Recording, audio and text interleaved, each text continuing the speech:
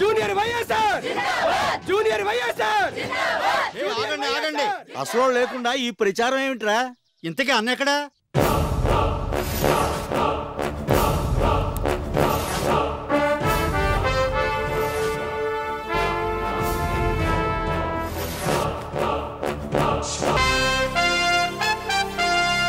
గురువు గారు, పట్టు వదలని విక్రమార్కుల్లాగా ఈ రాష్ట్రానికి సీఎం అయ్యారు. మీ అభిమాన్ని ఈ దేవరపల్లికి పంచాయతీ ప్రెసిడెంట్ అయ్యేలా దీవించు స్వామి.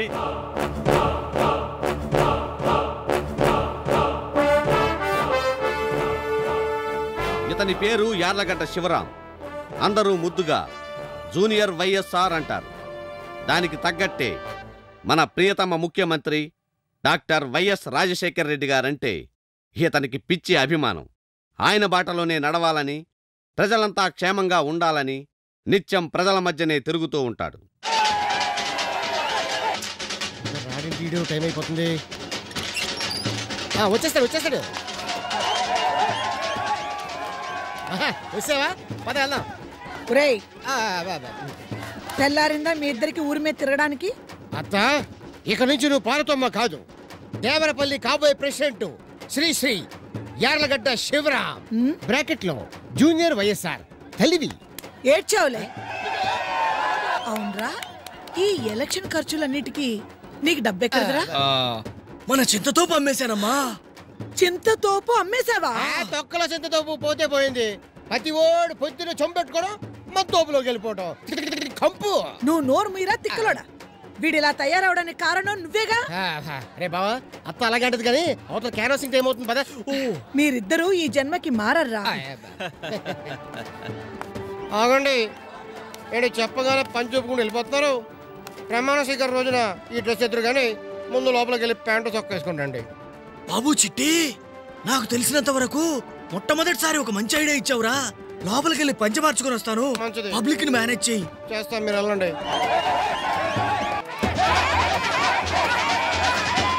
శివ ఊరికింపుతో వస్తున్నాడు. ఇంక నీ పని అయిపోయినట్టే.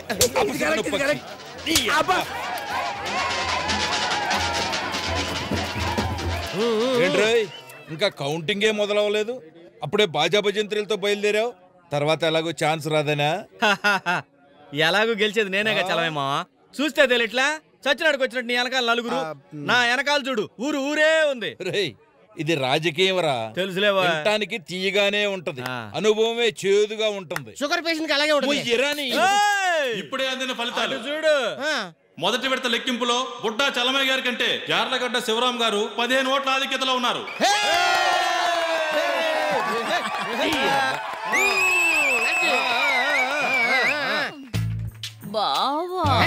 బావేంటి బావా? అన్నయ్యని పిలు. నువ్వొక్కడివి బావా.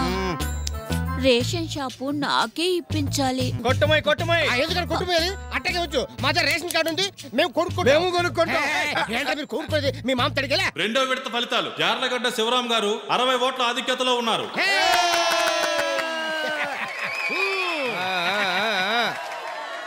శివ, మరి నా రైస్ మిల్ లైసెన్స్ సంగతి చిట్టి చూడమ్మా. మూడో విడత ఫలితాలు బుడ్డా చలమయ్య గారు, యార్లగడ్డ శివరాం గారు చెరో 1200 ఓట్లతో సరి సమానమైన పోరులో ఉన్నారు. ఆఖరి విడత ఫలితాలు బుడ్డా చలమయ్య గారు యార్లగడ్డ శివరాం గారిపై 15 ఓట్ల మెజారిటీతో గెలుపొందారు. మోసం, దగా, ఇదేదో రాజకీయం రా. ఏంటి? రేషన్ షాపు నాకే ఇప్పించాలి. Same dialogue, candidate change. రే శివరాం, ఇక రాజకీయాలు మానేసి ఊళ్ళో వాళ్ళ అప్పులు ఎలా తీర్చాలో ఆలోచించరా. పదండి రా, పదండి. అందరూ దెబ్బేశారా? రేయ్, దెబ్బేసింది ఆళ్ళు కదరా, ఈళ్ళు. రేయ్, నిజం చెప్పండి, మా ఊడికి ఓటేసారా లేదా? నేను నమ్మను. మీరు నమ్మరని తెలిసే ఏసు నోట్లు గోసులో దాచిపెట్టాం. తీయండి రా. అమ్మ నా ఏళ్ళరా, బ్యాలెట్ బాక్స్ లో వేయలేదంట్రా నీ అంకమ్మ. నీ గురించి నాకు రోజు రోజుకి దిగులు ఎక్కువైపోతోంది. ఆస్తులన్నీ అమ్మేశావు, ఊరంతా అప్పులు చేశావు. ఇవన్నీ ఎలా తీరుస్తావురా? ఊరుగామా, ఈ అప్పులు కూడా అప్పులేనా? దుబాయ్లో మన ఫ్రెండ్ రాంబాబు గారు ఉన్నాడు, ఆడికో ఫోన్ కొడితే కోట్లు పంపిస్తాడు. ఆ డబ్బులతో ఊళ్ళో ఉన్న అప్పులను తీసేసి మిగతా డబ్బులతో వచ్చే ఎన్నికల్లో బావనే ఎమ్మెల్యేగా నుంచోబెడతా.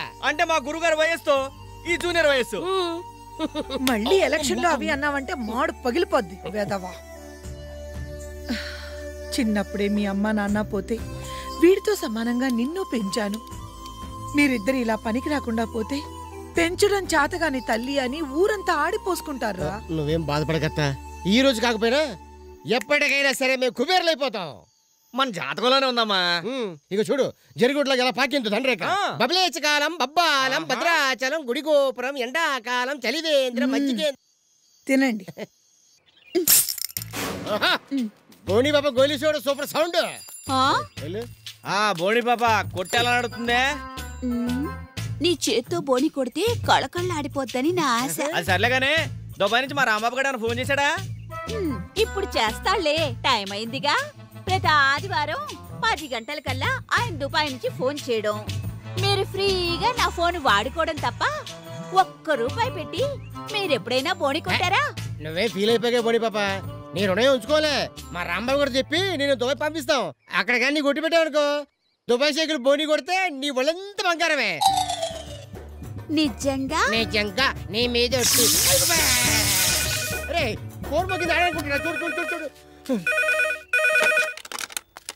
ఎరా రాంబాబు బాగున్నావా? నువ్వు అర్జెంటుగా మన ఊరు వచ్చేయాలరా. కొంచెం పైకి కట్టు. మన వాళ్ళంతా ఓట్లు గోసలు పెట్టుకుని నన్ను ముంచేశారా బాబు. ఏంటి అక్కడ నీ పొజిషన్ ఎలా ఉంది? ఏంటి ఆయిల్ బాయిల్ కొనేసావా? అమ్మడే అమ్మ, ఎరా ఆయిల్ లోపల పడిందా పైన పడిందా? ఏంటి చెంబుతో ముంచుకోవచ్చా? అరే రై, నువ్వు అక్కడి నుంచి పెట్రోల్ పంపిస్తే మేము ఇద్దరు బొంగు పెట్టుకుని సెటిల్ అయిపోతారా బాబు. డైరెక్ట్ గా మనూరు పైప్ లైన్ చేస్తావా? అరే బాబు నువ్వు ఆ మాట మీద ఉండే. ఆయిల్ బయలు గురించి అంటే అదవా. డబ్బులు నెక్స్ట్ ఎలక్షన్ లో చూసుకో. నమస్కారం. ఎక్కడ దొరికితే అక్కడ పెట్రోల్ అంట. అవునా? మొహం కడుకోవడానికి కూడా పెట్రోల్ ఆడతారంట అందరూ. ఆ పెట్రోల్ తో ఇంకేం కడుక్కుంటున్నాడు ఏంటో. ఈడేవాడు ఈ బండి. మనం పెద్ద లెక్క చేయకూడదు, అలా వస్తూ ఉంటుంది. Hey guys, excuse me. Where is Mr. Village President House? President sir, who are you? I am Dola. మన బ్రాండే. And this is my secretary. Hi, my name is. Yeah. Hi baby. Hi. మీరు గాని. Okay. We are working in International Poor People's Housing Construction Organization. English లో నాకు అర్థం అవుతుంది కానీ వీడి కోసం తెలుగులో చెప్పండి. నీకు అర్థమైంది కదా? నీకు అర్థమైతే నాకు అర్థమైనట్టే. ఓకే. మేము పేదవాళ్ళకి ఇల్లు కట్టిస్తాం. ఒక్కో ఇంటికి 5 లక్షలు లోన్ ఇస్తాం.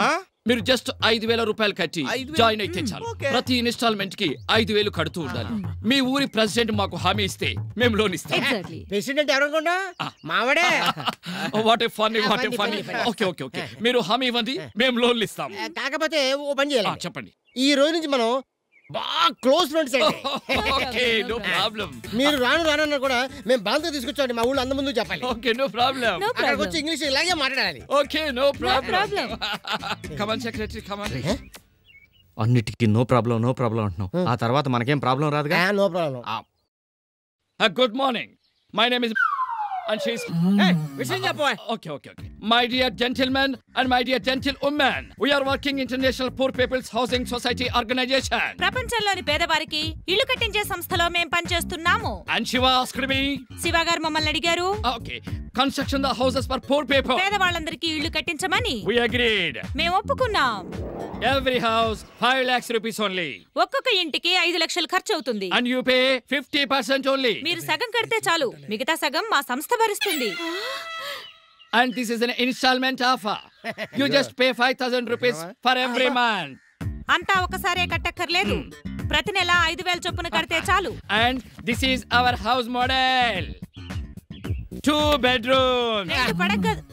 ఒక అవకాశం నాకు ఇవ్వండి. 2 bedrooms. 2 పడగదు. 1 big hall. ఒక పెద్ద హాలు. 1 kitchen. ఒక వంట గది. And beautiful toilet. ఓ అందమైన పెంట గది. ఈ బిల్లు కట్టవాడు చూడడానికి పాత గుడ్ల ఆలం పాడేసేవాళ్ళ ఉన్నా వీడు దాదాపు టాటా బిర్లా రేంజ్.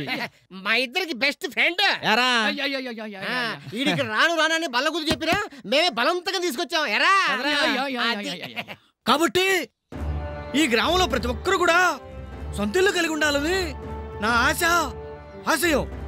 మీరందరూ కూడా ఎవరికైతే అవసరం ఉందో వాళ్ళ 5,000 రూపాయల చొప్పున పే చేసి మీ పేర్లు బుక్ చేసుకోండి. ఎరా సిటిగా నేను చెప్తున్నాను, మీరందరూ డబ్బులు కట్టండి, నేను మంచి ఇల్లు కట్టిస్తాడు. అయితే నేనే ముందు బోని కొడతా. ఇంత డబ్బు నీకెక్కడదే? నువ్విచ్చింది. ఏమి రాదా, నేను 4 ఇళ్ళు తీసుకుంటున్నాను, నువ్వు కూడా తీసుకోరాదు? 4 ఇళ్ళంటే మాటలా? నెలకి 20,000 కట్టొద్దు. ఏంటి కట్టేది? గోంగూర కట్ట?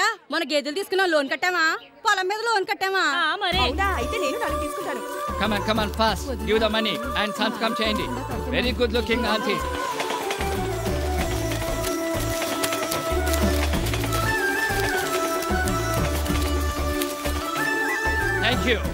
Thank you. వచ్చే ఆదివారం డబ్బులతో వచ్చేస్తారు, మనందరికి ఇల్లు కట్టించేస్తారు. Yeah. Bye, President గారు. Bye.